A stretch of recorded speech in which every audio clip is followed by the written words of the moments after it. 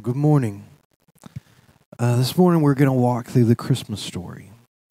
And originally I was just going to do it the way that we have done it in the past.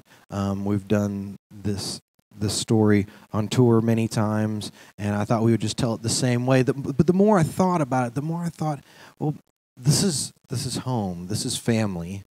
So maybe then rather than just telling the story, we can also tell the story of telling the story. So stepping kind of behind the record and the music and saying, hey, what led to this? How did we get here? What was this experience like for me? I usually leave the me aspect out of this story, but I thought that today it might be a good way to approach this. Because we hear the Christmas story and we understand it from our perspective. From the middle of our lives, what does that story look like? And that story is very separated from our lives. That for me as a kid, I saw the Christmas story as a Christmas pageant, because that's what we did at my church. Every year we do these huge Christmas pageants, and there would be all these wonderful people that had these great voices and sang these wonderful songs, and they had, robes and beautiful costumes, and I was dressed all in black because I was a stagehand. And I snuck behind everybody. I wasn't one of the star singer people. I was the guy moving the props. Because, in one moment, Jesus is in the manger, and then the next moment, he's an adult. And the manger has to go away. And you guys don't think about that, but it's very difficult. It's a very important part of the story. The manger goes away. So I thought we would just look at that today. No. And so that was my perspective of the Christmas story, was a pageant. It was something where you chose 3 wise men. So you looked through your deacons and went, who looks the wisest this year? You, and you. And then, you'd have one person, one guy would be Joseph, and Joseph needed to look wise and kind. And the good thing was he didn't have to say anything. So you didn't need a skilled actor. You just needed somebody that kind of looked the part and could nod along when it was his turn to nod. And so this kind of flat version, this very produced version of the Christmas story was what I grew up with. And so a few years ago, I was studying my Bible in the middle of October, and I came across the story of the wise men. I'm like, it's a little early, but that's where I am, so I'm going to go ahead and read it.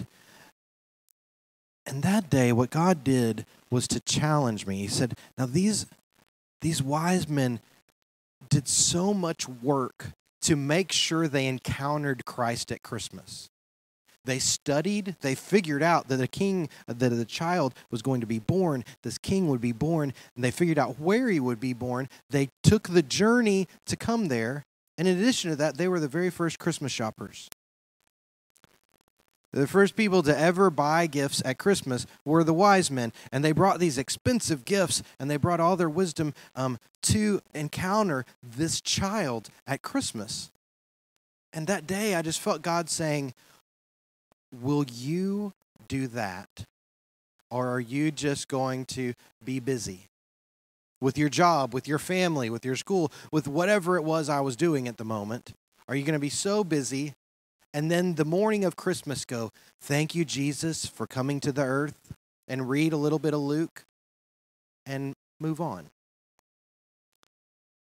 And I said, no, I want to be like them. So I committed that for 2 months, all the way up until Christmas, I was going to study the Christmas story every day.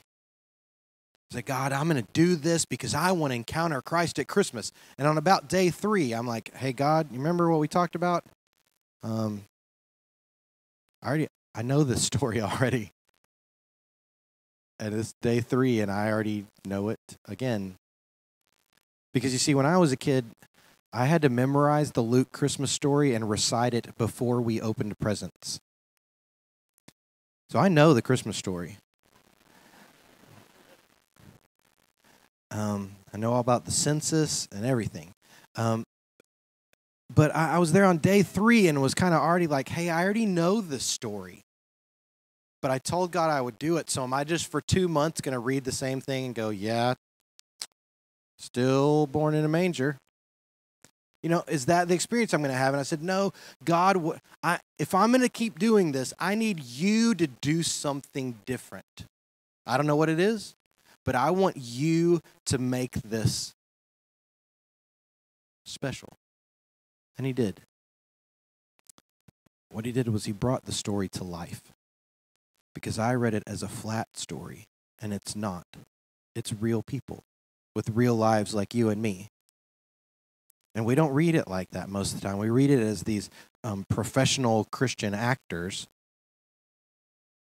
But that's not what it was like. This is God invading the world, and those people didn't know the end of the story like we do. Their lives were just dramatically and drastically changed in a moment. And they had to have been confused and scared, just like we are when stuff changes. Well, how am I going to deal with this? And we don't have near this level of problems. So we'll look at a few of those. One of the stories that was difficult for me was Mary. Because I really hadn't spent a whole lot of time with Mary. I hadn't thought about Mary a whole lot, except I had, asked her if she knew that her baby boy would one day rule the nations. I'd asked her that question a few times, but that was it. And so as I spent time with the story of Mary, what I started realizing is how scared she must have been. A teenage girl saying, hey, an angel comes, you're going to bear the Messiah. And at first, it's got to be terrifying that there's an angel there. Then once you're over that, it's got to be really exciting. You just talked to an angel. Then it's got to be even more exciting. You are going to bring the work of God, the child of God, into the world. But I don't know about you. I have a tendency to commit in the moment and think about the consequences of that afterwards. Like when I was growing up, when I was in college and I wanted to ask a girl out, I would just call and dial the number real fast so that once she answered, I couldn't get out of it. Because if I sat there and thought about it, I'd be paralyzed and it would never happen. So I had to act and think about the consequences later. And so that's kind of still how I am. And I looked at her and wondered if in that moment she said, yes, it's going to be awesome. And then the next day started realizing what that would mean. I have to tell my fiance that I'm pregnant. That had to have been terrifying. I have to tell my parents. What does that conversation look like? Mom and Dad, I'm pregnant. But it's okay because it's God's. And yeah, see, you don't hear any of the kids laughing. That's parents, kind of that nervous, oh man, let's not talk about that anymore. Let's move on to Joseph. But think about how she felt, not knowing how he will respond, not knowing how her parents will respond. Does she even get to have friends anymore? And so I thought about all the things that she must have been scared about, and I said, okay, well, what should I do?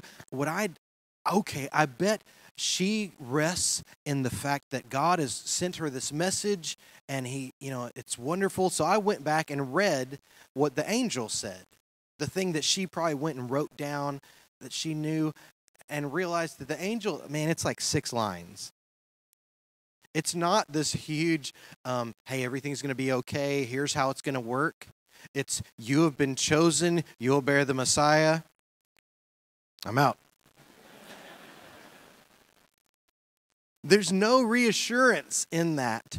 And I just thought, man, if that's what she has, then she has no idea how this is going to go. She knows that she's going to bear the Messiah, and that's kind of it. She doesn't know that Joseph's going to stick around. She doesn't know that her parents won't kick her out of the house. She doesn't know that her friends will stand by her. She doesn't know if anybody will believe her at all. And I started thinking, if those were my fears, what would my heart sound like? And I'm pretty sure it would just be fear. It would just be reciting those things all the time. I don't know how I'm going to deal with this. What's going to happen? But we actually get to see a piece of Mary's heart as she responds to what's going on in her life. And she doesn't respond with fear the way I would. She responds in worship. She says, I only have this little promise from God and have all these doubts and fears. But my soul magnifies the Lord. And my spirit rejoices because he has saved me and he is using me as he saves the world. So the story that made me, that convinced me that this needed to be a record was not the story of Mary, but the story of Joseph. Because as we've said, I pictured Joseph in the Christmas pageant. And he doesn't ever say anything, and he just kind of nods along.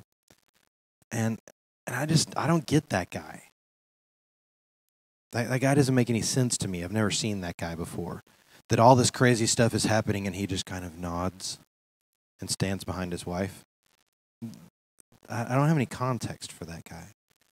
So I went back and read the story again and figured out that guy doesn't exist. That guy's not in the story.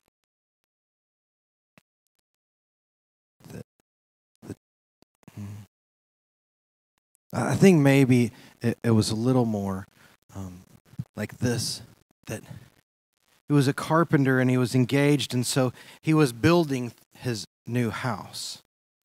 Now, in that day, they would build a home. Once they got engaged, they would build a home attached to their parents' house, which I'm glad we don't do that anymore. But so that's what his job is. In between getting engaged and getting married is he builds their home, but he's a carpenter. So he's like, hey, I'm going to crush this part. Now, being a husband, I don't really know a lot about, but this part's going to be really good. So she's going to be really happy for a while. And, well, that's all you can guarantee. And so he's working really hard, and maybe like he's finishing up a new chair to go around their new table in their new home. And suddenly there's a knock at the door. He's like, wasn't expecting anybody, but gets up and opens the door, and there she is. The love of his life, his fiancée, is right there. He's like, hi, Mary. How's it going? Oh, no. Did I forget something? Do we have a shower? Are we supposed to be having lunch with your parents? Because, guys forget stuff sometimes, and then we panic.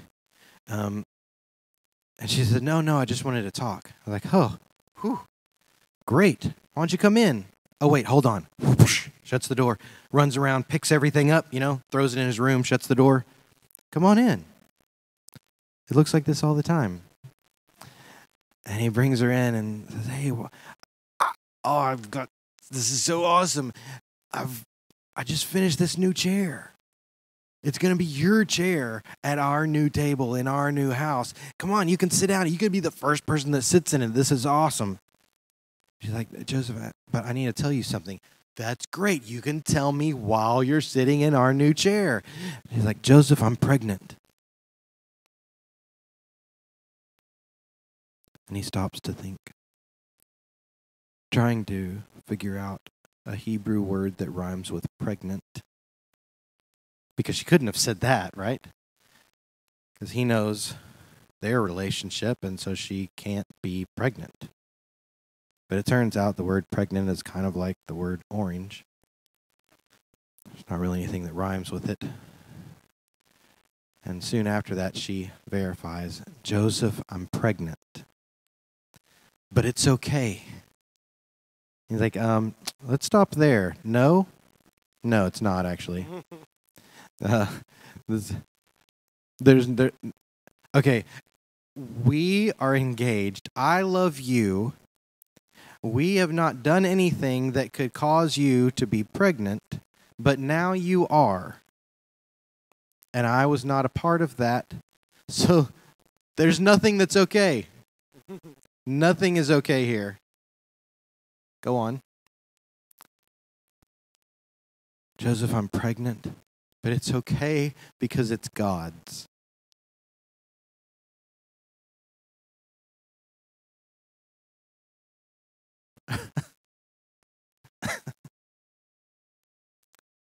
You didn't even work on that. Like, you didn't even come up with a believable lie. Like, you didn't even care about me enough to try to pretend something that was believable that wouldn't, devastate me. Because you see, in the Christmas pageant, they find out that she's pregnant, and Joseph just... But that's not what happens in the Bible. You're like, Todd, I don't remember this scene from the Bible. That's true. This is what I call biblical imagination. I got the term from Michael Card. And it's saying, hey, God gave us imagination so we can use it when we read the Bible. Now, we shouldn't take the parts we imagined and make them equal to the parts we read. But we're trying to understand, we're trying to flesh out these words and what did this look like. And the words that we're fleshing out don't tell the story. What they say is in Matthew, he's very specific and says, Joseph is going to put her away quietly and divorce her. You don't divorce somebody because you think they're going to bear the Messiah, the Son of God, and bring him into the world. You divorce someone because you think they're a liar and a cheater. That's where Joseph is in that moment. And so he says, you can go now. But Joseph, no, it would really be best if you left. And she leaves, and he shuts the door quietly because he knows that he wants to shut it loudly. And he doesn't need to do that. And he sits down in the new chair that will never be their chair at their table in their home because there is no them anymore. All his dreams, all his hopes for what his life would be are shattered in this moment. The story of Joseph is not a cheery Christmas song.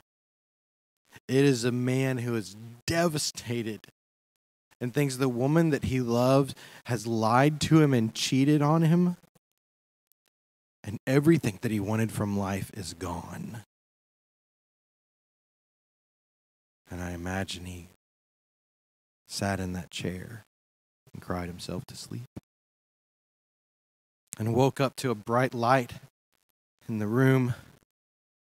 Opened his eyes to see an angel. Wings and a sword. Standing in his living room. Joseph. Yeah.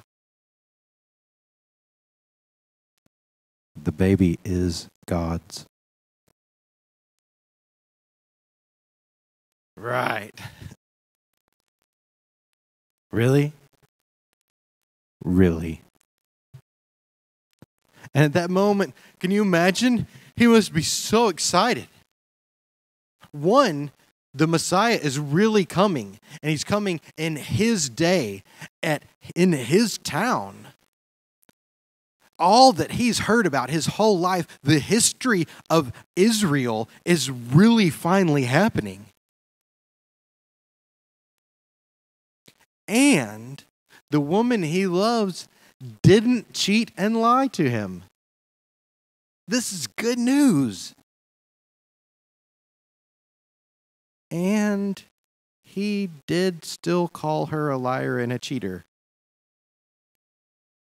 Oh, this is bad. This is real bad. How do you fix that? I don't think she's just going to let it go. Forget I said it. No, I think even if she lets me stick around, this is going to stick around for a while. 20 years down the road, she's going to ask for a new kitchen table, and I'm going to say, we don't really have money for that right now. And she's going to go, you remember when you called me a liar and a cheater? And I'll say, okay, I'll make you a new kitchen table. Now, from what I've read of the Bible, it doesn't seem like Mary was really like that, so that part probably didn't actually happen. And my wife is not like that either, so I'm not pulling from personal experience and adding it into the story. But can you imagine going, she had her greatest moment of need and came to me, and I sent her away alone. Oh, God.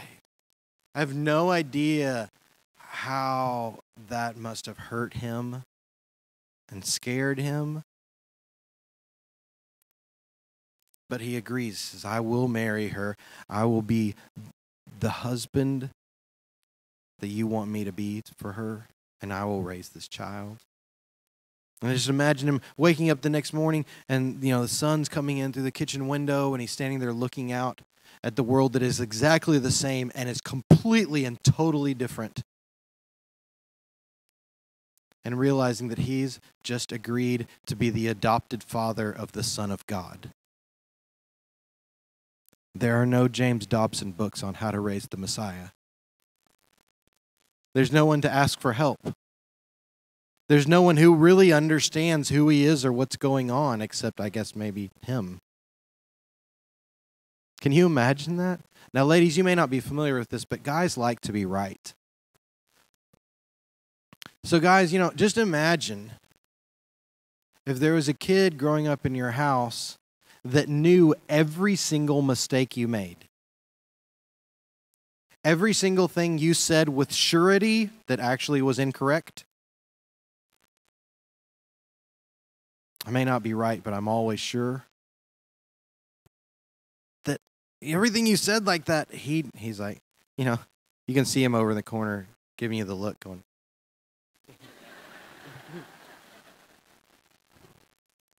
As you're teaching all your kids that the world is flat. He's like, no.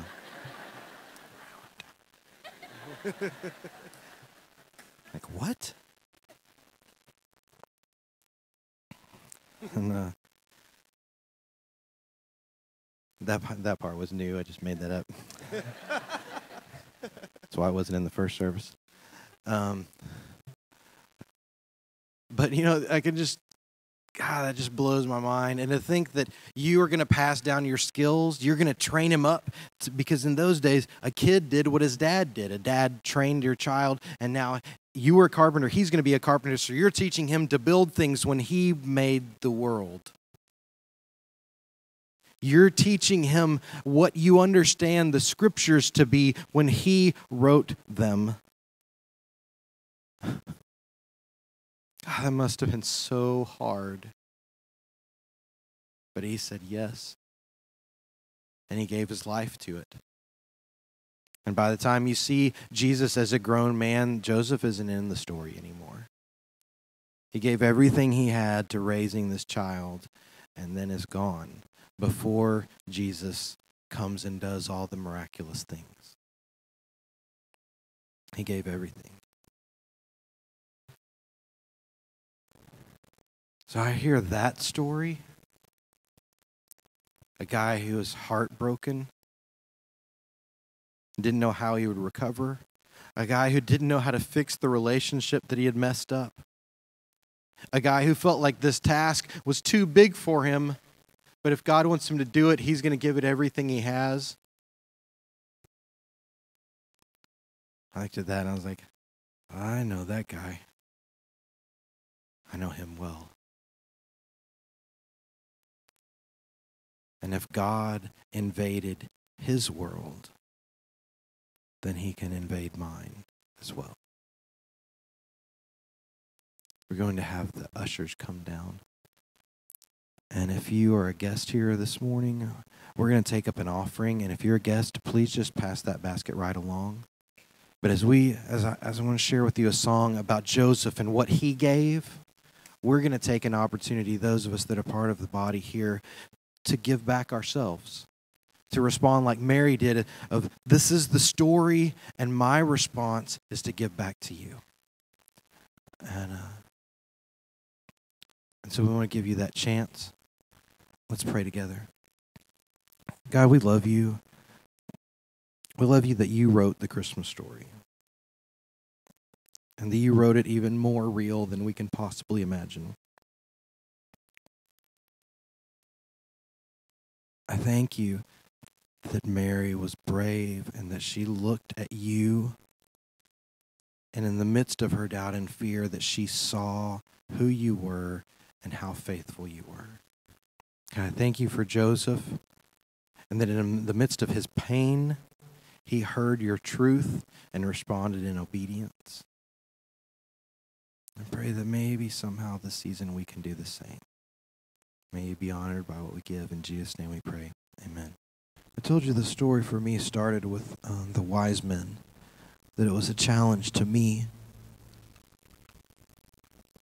And in the midst of that challenge, I wrote a song about the wise men. Not really intending to share it with anybody. Definitely not to make a Christmas record. I'd only made 2 records so far, and you don't really get to make a Christmas record. Then you have to wait until you're a big star and everybody's going to buy whatever you put out. And then you can do a Christmas record that's just kind of fun because you're not really going to make any money off of it. That's not like an insider secret. And that's the way Christmas records are. They're only on sale like 3 weeks a year. So, it's not going to sell the same as a regular record. But I wrote this song and I played it for the people at my label. And fortunately, the head of my label who passed away this last year, John Fry, a godly man that loved the Bible and loved the Lord, and heard this song and these ideas. And he's just like, we need to do a Christmas record. I was like, we do? I mean, I was starting to get these stories to come together, but I didn't think that would really happen. He's like, no, we need to do this.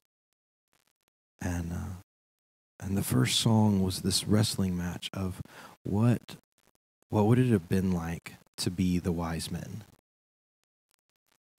To have studied, to have traveled, to have brought these presents. So you're bringing vast amounts of wisdom and wealth, and come to find a child that in his presence, all your wisdom and all your wealth is worthless. Because this child is not just a king, but is God, the Word made flesh. And everything you thought you had to offer him pales in comparison to what he is offering to you. And when I was working on this record, sometimes songs came just from like a picture of what that might have looked like back then. Obviously, the Joseph one, it's for what did he feel when that happened? And then the song came from that moment of him kind of standing, looking out the window the next morning and going, I just agreed to be the adopted father of the Son of God. But with this, I just had this picture of the wise men coming, finding out that everything they believed was now different, and having this little hand of a baby reach out for this old man. That the hand of God was physically touching them.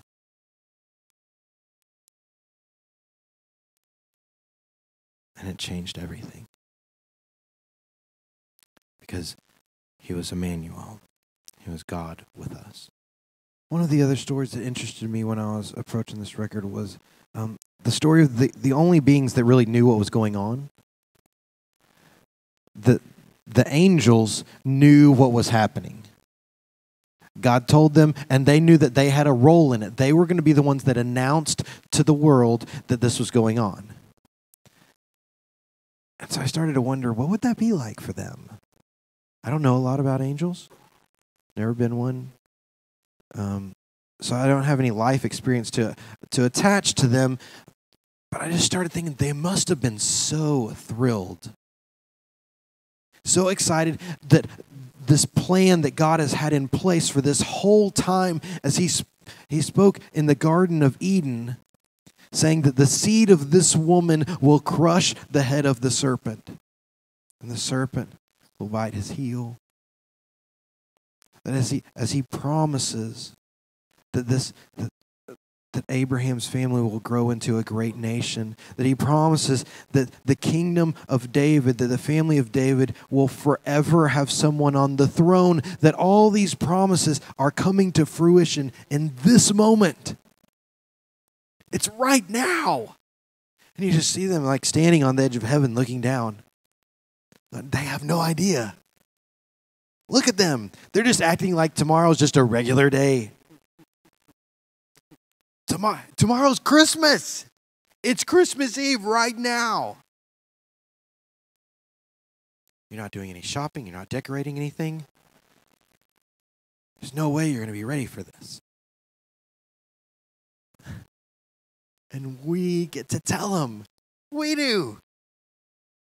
We get to tell them. Can we just go ahead and go now? No. Okay, all right. I know, because it's tomorrow. How about now? No.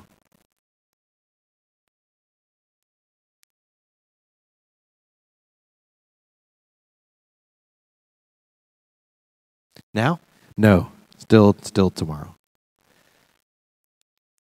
Just that they must have been so thrilled of what God was doing and what they got. The good news that they got to share. The good news. The glory is all to God. And there will be peace on earth for men.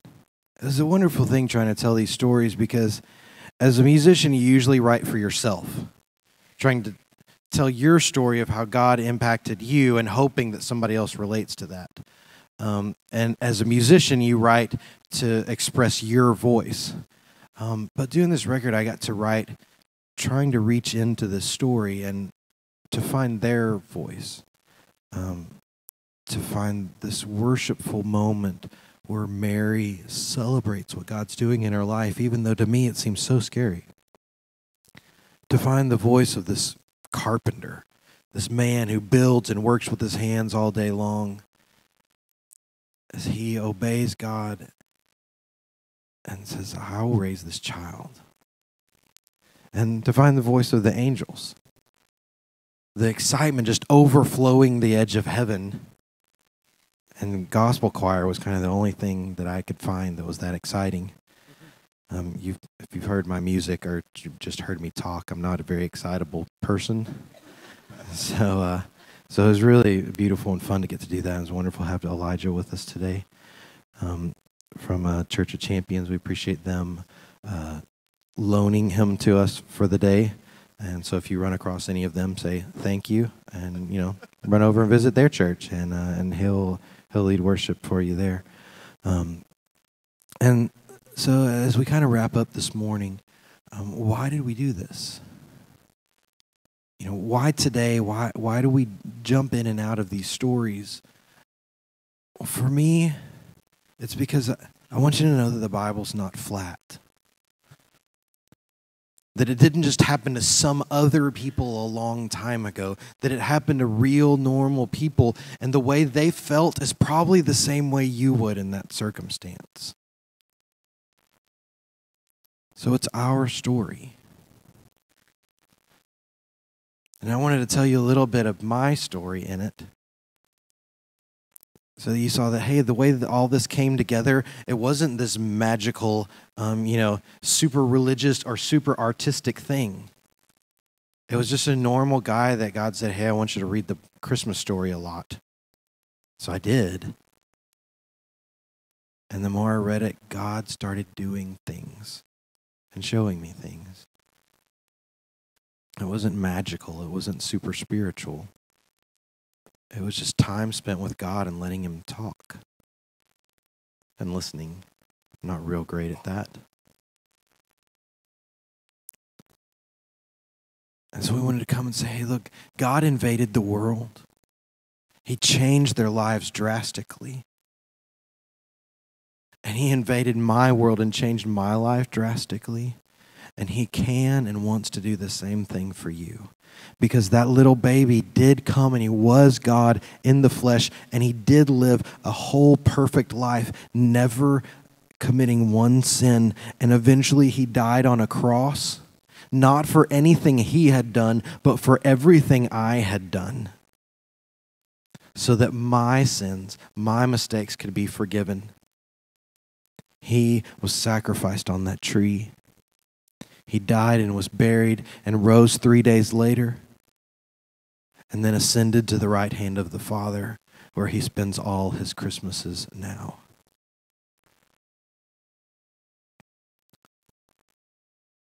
That is the rest of the Christmas story.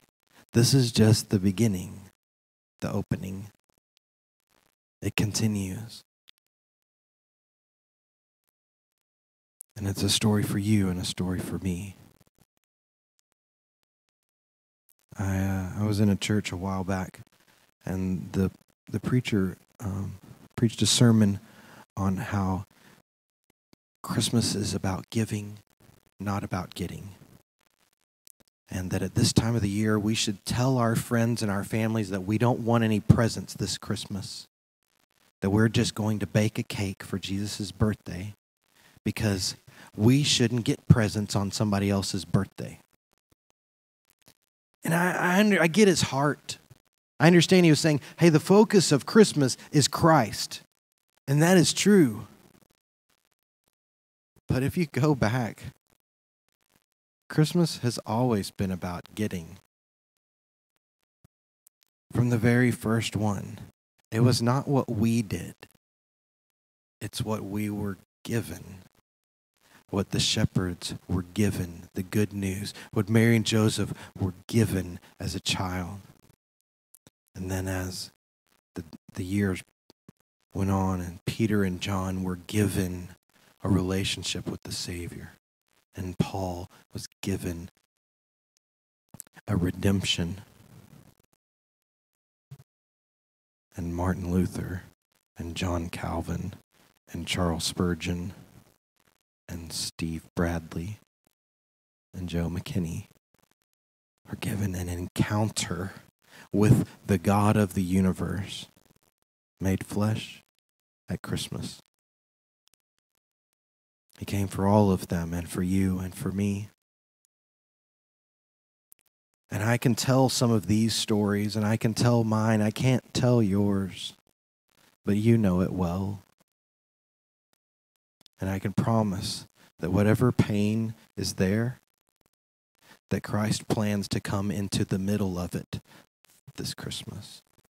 Whatever doubt and fear is there, that he wants to come in the middle of it. He doesn't want you to change it. He's not expecting you to figure everything out. He's going to come into the midst of our mess this Christmas and be there with us and redeem us in the midst of it. That is the story of Christmas.